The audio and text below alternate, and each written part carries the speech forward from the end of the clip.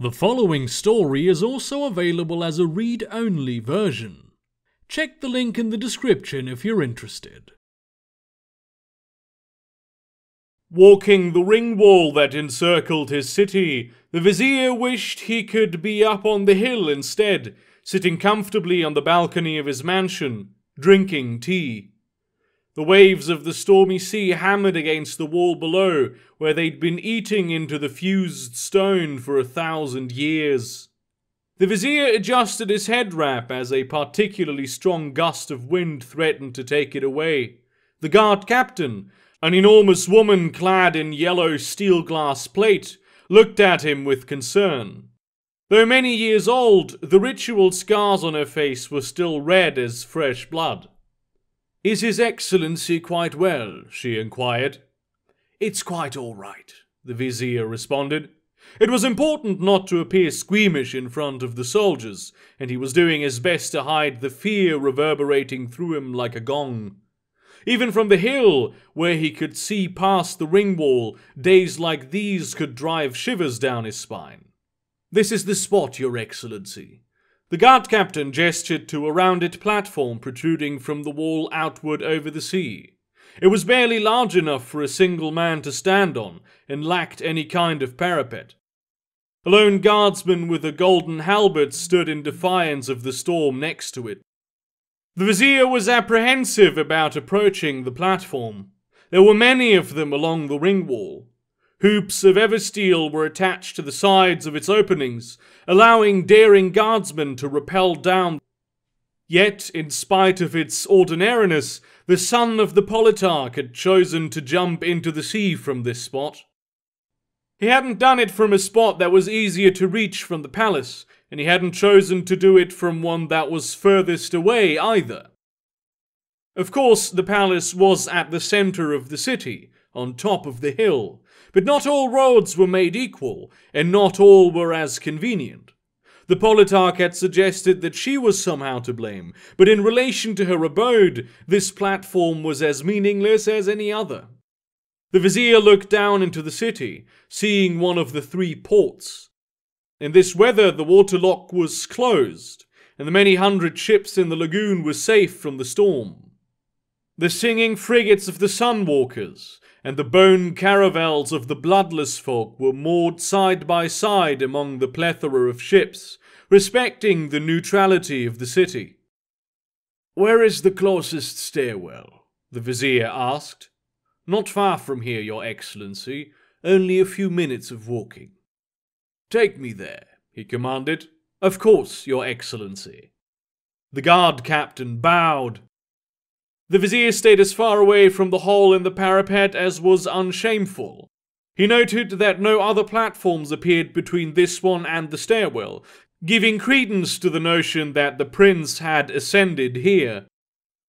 It led down to a small, snaking island dense with squat buildings hugging the side of the ring wall. "Your Excellency, the district at the foot of this stairwell is quite disreputable," the guard captain warned. "That's why I have you." He made sure to give the woman a magnanimous smile.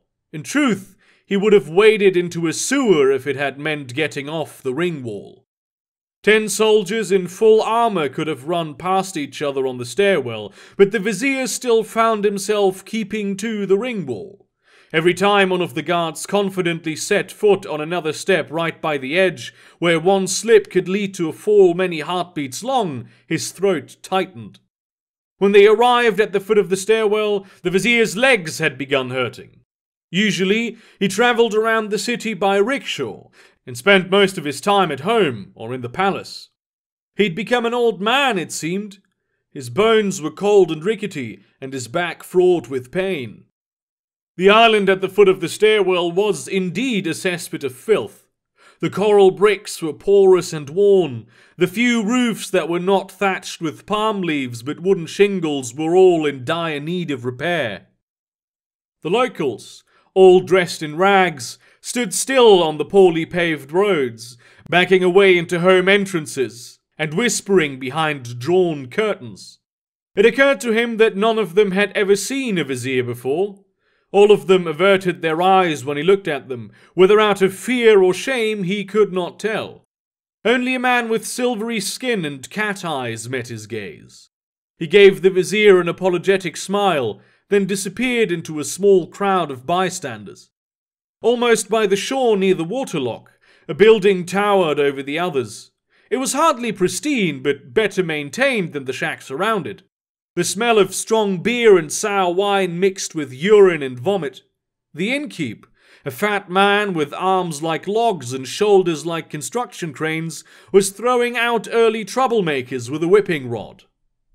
Obscenities the likes of which the vizier had never even imagined possible flew out of his mouth as his wooden sandals clacked on the cobblestone. When the innkeep turned around and saw the vizier, he at first didn't seem to register what he was looking at. Then, like a hinge, he collapsed and began kissing the dirty ground before the vizier's feet, mumbling apologies. The vizier knelt to put a gentle hand on the man's shoulder, prompting him to rise. "You've nothing to apologize for, my good man. Rowdy patrons require rowdy methods." "Yes, Excellency, whatever you want." The innkeeper nodded profusely, tears of gratitude in his eyes. The vizier was not sure what the man had expected. It was not a crime to curse while in the presence of a vizier. "I'd like to inspect this establishment more closely," the vizier told the guard captain. The woman frowned but ordered 2 of her soldiers to go ahead and secure the interior. The vizier followed them, the innkeeper close to his tail before being held back a few paces by the guard captain. The tavern was completely silent. Even the mechanical music box jingling away in the corner hit a silence between songs. There weren't many patrons at this early hour, but all of them looked at him with frozen emotions ranging from surprise to fear. A group of bloodless folk, pale, huge, and hairless, were the first to resume their carousing. Others followed, careful to keep the vizier in sight. The cat-eyed man from earlier was sitting alone at a table in the back corner of the room. The vizier wondered how he had gotten here so quickly. He was nursing a steaming mug of what smelled like mulled beer. Much to the guard captain's frustration, the vizier approached the cat-eyed man without letting one of her underlings frisk him first, and took a seat on the creaking chair opposite to him. "You know why I'm here."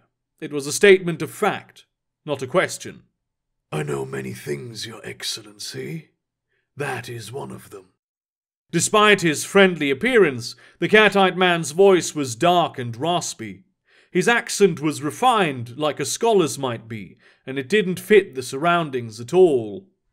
"The Politarch's son. He was here last night, wasn't he?" the vizier asked. "And not for the first time, Your Excellency. It was a regular. Even had a set of commoner's clothes so he could walk the streets safely without an escort." The vizier nodded. The prince had made a habit of shaking his tails whenever he left the palace. Because he always returned, the Politarch had soon stopped worrying. "Was there a reason for his continued patronage?" "Certainly not the beer." The cat-eyed man grimaced as he took a swig. Either his manners needed work or he didn't care about disrespecting the vizier. "He had, shall we say, a pearl up in the gallery he was quite taken with." The vizier looked up, finding a white selection of nubile young girls timidly peering over the railings. "Did something occur?" "Months ago. She was killed by disease. A shame, too. She was such a pretty young thing, like a princess from a distant land." The cat-eyed man tilted his head. "The prince continued to come after she passed, to drown his sorrows." The vizier leaned back in his chair, sadness spreading through his chest from the realization of what had taken place. Young love could be fierce, too fierce for some. "No, that's not what happened." The cat-eyed man spoke as though he could read the vizier's thoughts. Before he could inquire further, the fat innkeep appeared, holding out a lavishly filigreed bottle of walnut liqueur from the Moonrock Isles.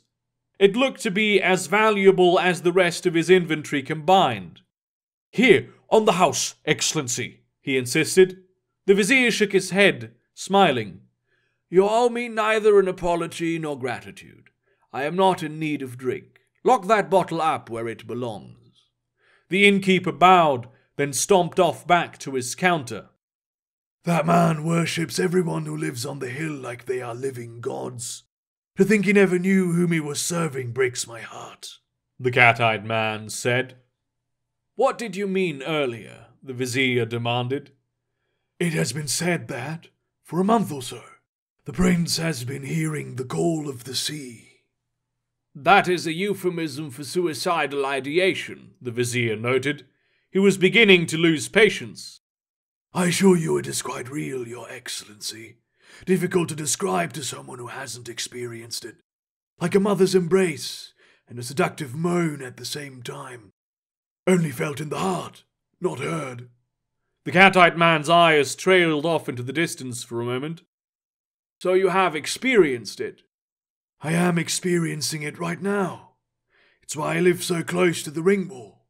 Moving further into the city causes me physical discomfort," the cat-eyed man explained. "So why haven't you thrown yourself into the sea?" the vizier asked. "Because I value living.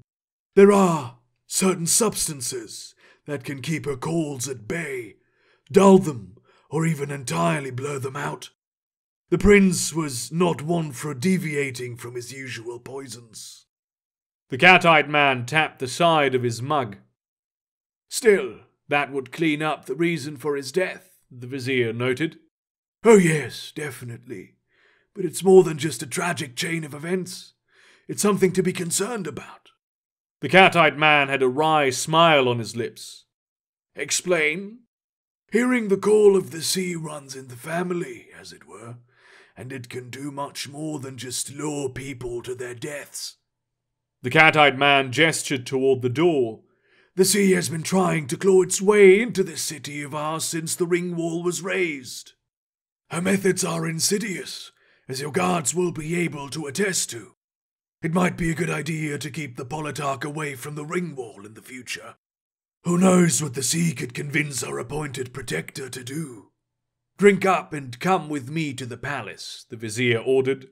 The cat-eyed man shook his head. "No, Your Excellency. I'd rather die than leave the shadow of the ring wall ever again." "I'm not granting you a choice in the matter. Your services are being requisitioned. You will be compensated, but you cannot refuse." "I already have." The grin on the cat-eyed man's face was that of an untouchable victor. A droplet of blood came out of his nostril, followed by a light stream.